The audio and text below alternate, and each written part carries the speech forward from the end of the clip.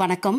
நம்ம இப்போ இந்த வீடியோவில் என்ன பார்க்க போகிறோம் அப்படின்னா, இன்கம் டேக்ஸ் 2ல் ஈஸியாக பாஸ் மார்க் ஸ்கோர் பண்ணுறதுக்கு என்னென்ன ஸ்டெப்ஸ் இருக்குது அப்படின்றது தான் இப்போ நம்ம இந்த வீடியோவில் பார்க்க போகிறோம். இது பார்த்திங்கன்னா இன்கம் டேக்ஸ் 2ன்றது ரொம்ப பெரிய கஷ்டமான சப்ஜெக்டே கிடையாது. இது ரொம்பவே ஈஸியான சப்ஜெக்ட் தான். இதில் ஈஸியாக நம்மளால் பாஸ் மார்க் ஸ்கோர் பண்ண முடியும். அது பார்த்தீங்கன்னா ஃபர்ஸ்ட் ஸ்டெப் என்ன பண்ணணும் அப்படின்னா, உங்கள் பேப்பர் ப்ரெசன்டேஷன் ரொம்பவே நீட்டாக இருக்கணும். இது இன்கம் டேக்ஸ் இல்லை, எந்த ஒரு சப்ஜெக்டாக இருந்தாலும் உங்கள் பேப்பர் ப்ரெசன்டேஷன் நீட்டாக இருக்கணும். பிகாஸ் அப்போ தான் அந்த வேல்யூ பண்ணுறவங்களுக்கு ஒரு மைண்ட் செட் இருக்கும்.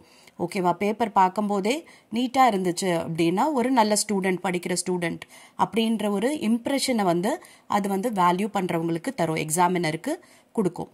ஓகேவா? அதுவே பார்த்தீங்கன்னா நீங்கள் ஒரு பாஸ் மார்க்கில் ஒரு 10% ரீச் பண்ணிடலாம். Okay, S. இப்போ நெக்ஸ்ட் பார்த்தீங்கன்னா அடுத்த step attend all the question. இது ரொம்பவே இம்பார்ட்டண்ட். இது பார்த்தீங்கன்னா நமக்கு 2 மார்க் கொஷின் பொறுத்த வரைக்கும் நமக்கு 10 கேட்குறாங்க இல்லையா? இப்போ நீங்கள் இந்த கொஷின் எல்லாமே அட்டென்ட் பண்ணணும், அவசியம் அட்டென்ட் பண்ணணும். எந்த ஒரு கொஷினும் விடக்கூடாது. நாட் ஈவன் சிங்கிள் கொஷின் கூட நீங்கள் விடக்கூடாது. அதே மாதிரி உங்களோட 5 மார்க் கொஷின் பார்த்தீங்கன்னா 5 கொஷின்ஸுமே நீங்கள் அட்டென்ட் பண்ணணும். ஓகே, 5 கொஷின்ஸ் அட்டென்ட் பண்ணுறது மூலமாக 25 மார்க்ஸ் இல்லையா?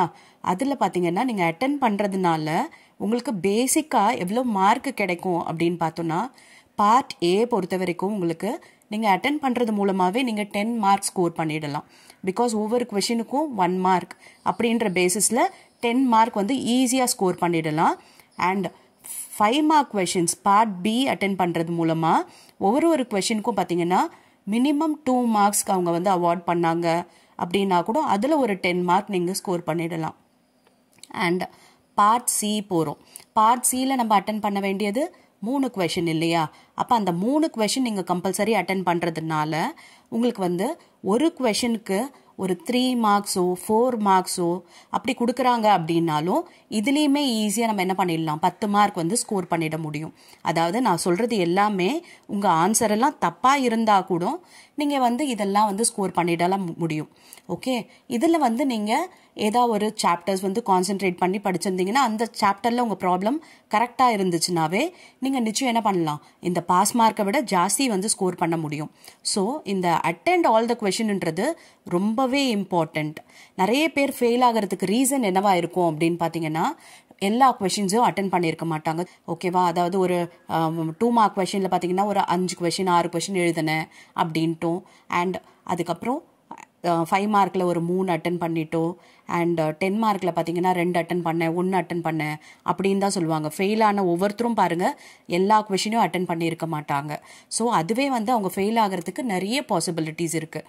ஸோ அட்டன் பண்ணீங்க அப்படின்னா உங்களுக்கு மினிமம் கேரண்டியாக 20லேருந்து 30 மார்க்ஸ் கண்டிப்பாக வந்துடும். ஓகே, அட்டன் பண்ணுறது மூலமாகவே. அப்போ நீங்கள் சரியாக போட்டிருக்கீங்க, சரியாக எழுதிருக்கீங்க அப்படின்னா நிச்சயம் என்ன ஆகிடும், உங்கள் மார்க்கு 40லேருந்து 50 வரதுக்குவே வாய்ப்பு நிறைய இருக்குது. ஓகே, அப்போ எந்த ஒரு கொஷினையும் விட்டுட வேண்டாம், எல்லாத்தையுமே அட்டன் பண்ணுங்கள். வேல்யூ பண்ணுறது முதல்ல நீட் ப்ரெசன்டேஷனாக இருக்கணும், அண்ட் எல்லா கொஷினையும் அட்டன் பண்ணணும். பிகாஸ் இப்போ உங்களுக்கு ஒரு வேளை பாஸ் மார்க் போடணுன்ற இன்டென்ஷன் இருந்தால் கூட என்னென்னா கொஷினுக்கு நீங்கள் அட்டன் பண்ணாததுனால போடுறதுக்கு இடம் இருக்காது. ஸோ உங்களுக்கு மார்க்கை லூஸ் பண்ணுறதுக்கு நிறைய பாசிபிலிட்டிஸ் இருக்குது. ஸோ எல்லாத்தையுமே அட்டன் பண்ணுங்கள் ஃபர்ஸ்ட்.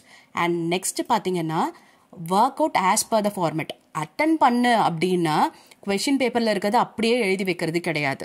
ஓகே, இப்போ ஒவ்வொரு யூனிட்டில் ஒவ்வொரு சாப்டர் இருக்கும். அப்போ அந்த ஒவ்வொரு சாப்டர்லேயும் இப்போ நமக்கு ஃபார்மேட் என்ன அப்படின்னு பார்த்தீங்கன்னா, ஃபஸ்ட்டு நம்மளோட சாப்டர் கேபிட்டல் கெயின் எடுத்துக்கோங்க. கேபிட்டல் கெயினில் நம்ம என்ன பண்ணுவோம், சேல் கன்சிடரேஷன்லேருந்து காஸ்ட் ஆஃப் அக்விசிஷனை மைனஸ் பண்ணணும். ஓகே, இதுதான் ஃபார்மேட்.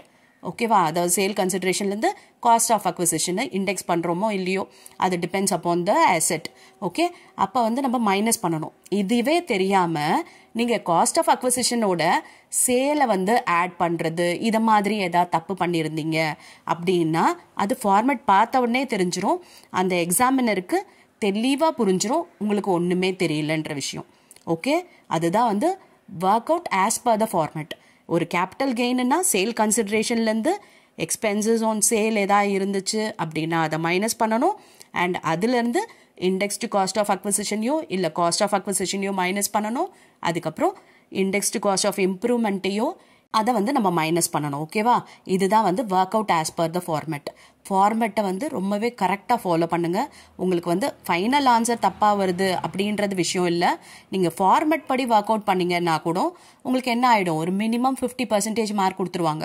ஒரு 5 மார்க் கொஷினில் ஒரு 3 மார்க் ஃபைனல் ஆன்சர் தப்பாகிடுச்சு அப்படின்னா ஒரு 3 மார்க் கொடுக்கறதுக்கு பாசிபிலிட்டி இருக்குது. ஃபார்மேட்டே நீங்கள் தப்பாக எழுதிட்டீங்கன்னா உங்களை பற்றின ஃபுல் இன்ஃபர்மேஷன் அந்த எக்ஸாமினருக்கு போயிடும். ஐ மீன் உங்களுக்கு ஒன்றுமே சப்ஜெக்ட் தெரியல அப்படின்ற விஷயம் உங்களுக்கு வேல்யூ பண்ணும்போதே கரெக்டாக தெரிஞ்சிடும். So stick to the format. Okay? எந்த சாப்டராக இருந்தாலும் அந்த சாப்டர் எந்த ஃபார்மேட்டில் நம்ம ஒர்க் அவுட் பண்ணணுமோ அப்படி தான் ஒர்க் அவுட் பண்ணணும். ஓகேவா?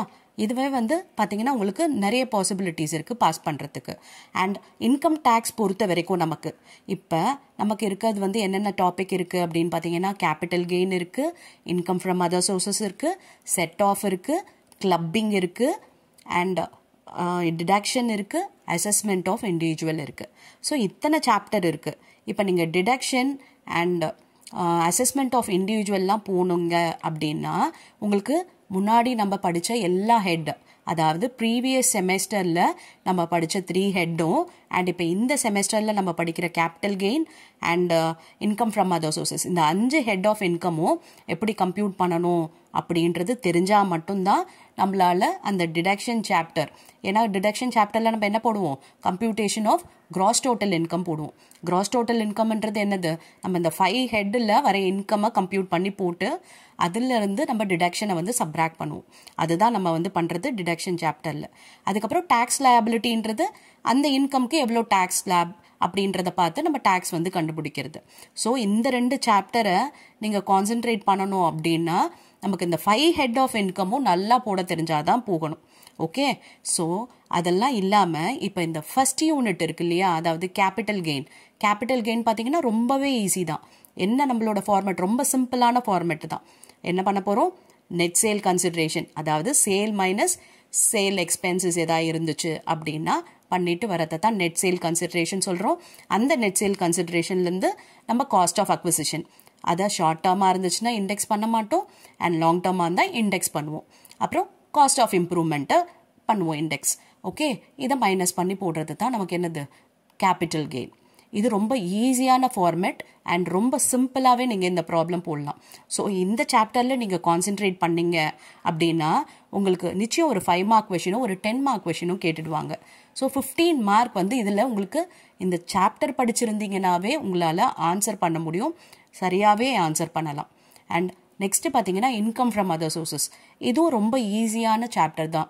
ஜஸ்ட் எல்லா இன்கமையும் நம்ம என்ன பண்ண போகிறோம், ஆட் பண்ணி கொடுக்க போகிறோம். அதுதான் இன்கம் ஃப்ரம் அதர் சோர்சஸ். அது என்ன, சிலதில் பார்த்தீங்கன்னா க்ராஸ் அப் பண்ணணும் அண்ட் சிலதில் பார்த்தீங்கன்னா ஏதாவது எக்ஸ்பென்சஸ் இருந்துச்சுன்னா மைனஸ் பண்ணணும். இதெல்லாம் மட்டும் தெரிஞ்சுக்கிட்டீங்க அப்படின்னா ஈஸியாக இந்த இன்கம் ஃப்ரம் அதர் சோர்சஸும் உங்களால் போட்டுற முடியும். இப்போ செட் ஆஃப் கேரி ஃபார்வர்ட்லாம் போனீங்கன்னா உங்களுக்கு அதில் நிறைய ப்ரீவியஸ் இன்கம் கம்ப்யூட் பண்ணி அவங்களே கொடுத்துடுவாங்க. ஜஸ்ட் நீங்கள் வந்து அட்ஜஸ்ட் பண்ண தெரியணும். அதுவுமே நீங்கள் பார்த்துக்கலாம். 1 and 2 இங்கே கொடுத்துருக்கேன், செட் ஆஃப் கூட நீங்கள் பார்த்துக்கலாம். ஓகே? அண்ட் கிளப்பிங்குமே பார்த்தீங்கன்னா ரொம்ப ஈஸி தான். வெறும் பார்த்தீங்கன்னா ஒரு 4 ப்ரொவிஷன்ஸ் 5 ப்ரொவிஷன்ஸ் தான். ஓகே? கிளப்பிங்கில் வந்து ரேராக தான் ப்ராப்ளம்ஸ் கேட்பாங்க. ரொம்ப எல்லா இயர் கொஷின் பேப்பர்லேயும் கிளப்பிங் ப்ராப்ளம் இருக்குமா அப்படின்னா இல்லை, கொஞ்சம் டவுட்டு தான், இருக்கிறதுக்கு பாசிபிலிட்டி ரொம்ப கம்மி.